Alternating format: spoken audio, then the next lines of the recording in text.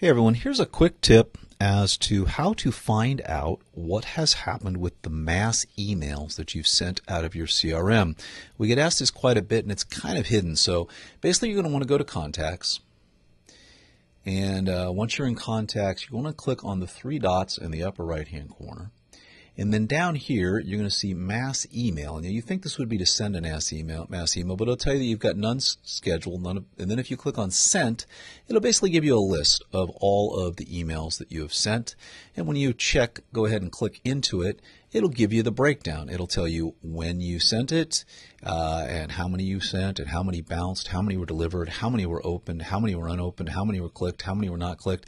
And you can even click through on any of these to get more details on what happened. It's kind of a hidden thing. People ask about it all the time, so we just want to make this quick video how you can find your email statistics inside Zoho CRM. I hope you found this helpful.